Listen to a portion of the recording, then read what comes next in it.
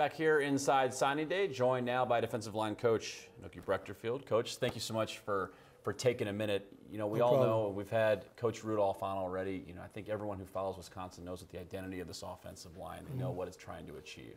What about over on your side? What are you trying to create over there? You know, we want to be physical. Yeah. We want to be guys that run to the ball. You know, our job is to, be physical is the main thing. Be able to knock guys back, get off blocks and fly. So that's the number one thing we talk about in our room is being able to out-physical the opponent. So, I mean, I want them to see a physical bunch up front and guys that fly around. When you're coaching that to your players, I mean, there's a lot of that obviously is physical, but there's a want to there that you need when you're not only talking to who you have now, but who you're recruiting, right? Yeah, I think, they adapt real quick. They understand what's the expectation. The standard, the saying is a standard, and guys know what the standard is and what my expectations are, and these guys go out there and try to do it every day. And the want to comes with, everyday grind, so. Let's talk about Garrett Rand for a minute. Not knowing until a couple of days ago exactly what was going to happen. I think around 9:30 today is when his letter came in. He's been pegged as someone who's maybe the most ready to play. How do you transition a recruit like that into the college game?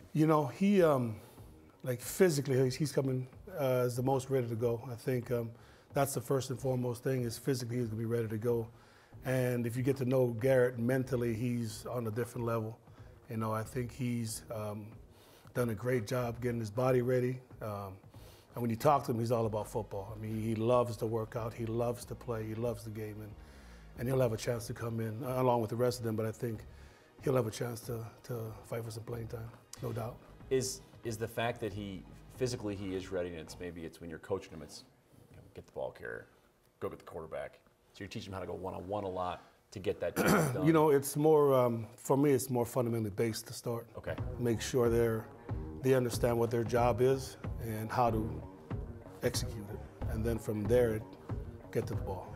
It's going to be more catching up to the college. You're amongst better players. So technique and fundamentals is going to be key, no matter how strong or how weak you are, but it's going to be key for him to catch it fundamentally, and that's my job to get him right, and he'll go.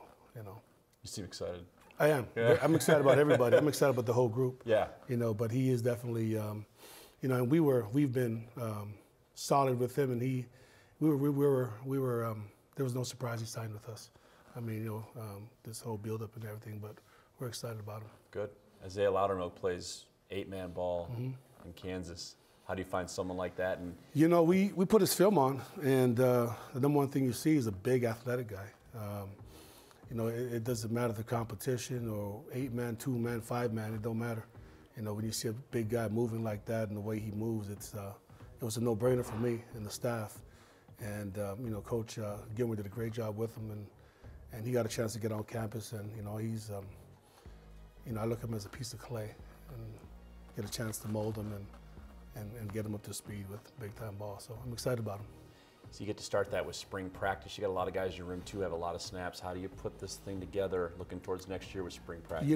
We had a lot of guys that played a lot of snaps this year. So really bringing them along and taking the next step with them. And then, the next guys up, the guys that, the Billy Hirschfields and try to get Xander. Well, Xander's going to miss spring ball, but Billy and Patterson and those other guys that were in the fold, have them take the next step. And the guys that were playing a lot, really just try to cut it loose more this spring. But, excited about spring ball. And, Keldrick Preston's in the fold and Hegeman T's in the fold. So it'll be fun, with the young guys coming up and the young guys coming in. So nothing but excitement. It is. Not only for who you got, but the entire group coming up. Coach, no doubt. Thank you so much for your time. Coming up on a little bit, halfway home here on Inside Signing Day, but still plenty left, so please stay with us. We'll be right back.